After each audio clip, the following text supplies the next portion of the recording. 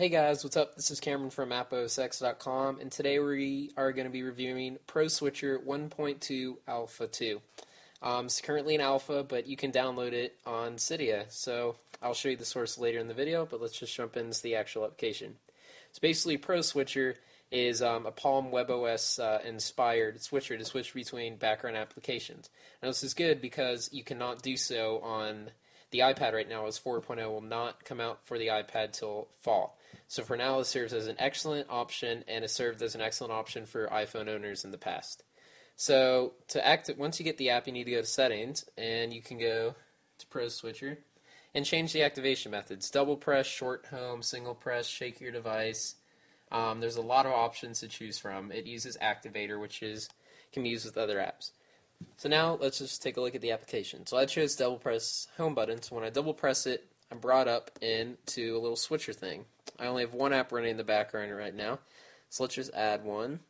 Let's do notes, hold it in the background, and there, we have two apps running in the background, so you can quickly switch between them. So that's the basic concept of ProSwitcher. Now let's just take a look at some of the settings. So you can turn on and off the application title, show badges, zoom active card, turn off the close button. I'll turn that off just to show you. You can do rounded corners, which in my opinion I have found that it has made the application lag, so we do not choose to do so. Springboard card, which is nice. I'll show you that in a second. A whole bunch of options that you can just read yourself, and you can also choose a background style, but I'm not going to do that. So now, when I double click, there's no longer the close buttons, and there's a springboard icon. So you can quickly switch to the springboard by just double clicking, and I don't know, it'll take you to the springboard. So yeah, so now I'm going to show you what source you need to get to download the app. So just launch up Cydia here. Let's go to Manage, Sources. You're going to have to add this source right here, which will also be in the description. booleanmagic.com/repo, and in there you actually have two beta applications, Live Clock, which is I'll explain at another time, and ProSwitcher Alpha, Guinea Pigs Rejoice.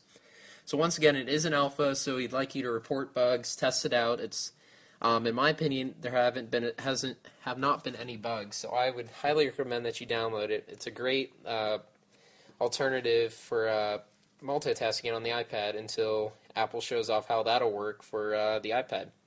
So that's it. Please rate, comment, subscribe, visit our website, and yeah, follow us on Twitter too. Thanks. Bye. Hey guys, what's up? This is Kitten from AppOSX.com. Today I'm going to be showing you ProSwitcher. A ProSwitcher is a very cool application that's like, whoa! Lost my balance there.